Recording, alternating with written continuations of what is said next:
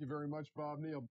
Highlights of the season in the NBA, and it involves this man, Del Harris. What a good sport to illustrate this for us. Well, absolutely. You know, we were in a tough situation. Michael Adams had scored 41 points. We're playing Denver, of course. I have to take things in my own hands. I see him coming up here. We got a fast break. You can see him in the outside lane here.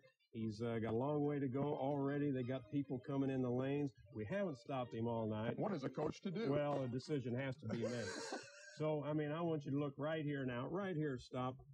I am already set. He's got a choice now. Here I am, nice and squared up, just like I want my guys to be.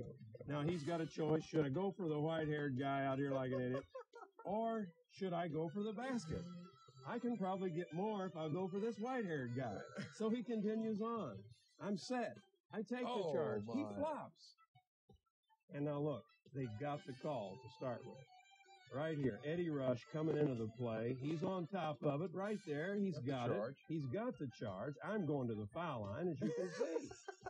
And I don't know what happens, but I'm going to talk to Shays about it. I believe Shays talks him out of it. Oh, certainly one of the memorable moments of this NBA season. Looks really something out of the Naked Gun, to tell you the truth. But the point is, I want my $1,000 back.